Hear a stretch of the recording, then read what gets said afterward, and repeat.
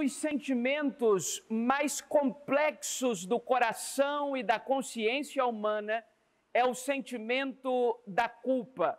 Quando o ser humano passa a movimentar-se com peso na consciência por algo que fez. A culpa, ela vem das mais variadas formas e dos mais variados jeitos. Por exemplo, a culpa pode ser fruto de um erro cometido.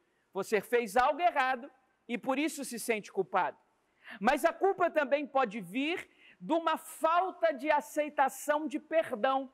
É quando você já foi perdoado por algo que fez, mas continua se sentindo culpado. Mas a culpa também pode, em último lugar, ser fruto do narcisismo. Fruto de nós acharmos que as expectativas que as pessoas têm sobre nós sempre precisam ser correspondidas. E que quando você não consegue suprir a expectativa de alguém, a culpa vem tomar conta do seu coração.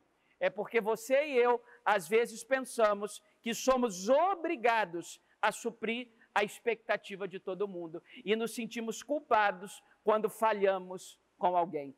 Pois bem, são os mais variados tipos de culpa. São as mais variadas formas de sentir-se culpado. Mas eu não vim aqui trazer problemas para você, eu vim apresentar uma solução.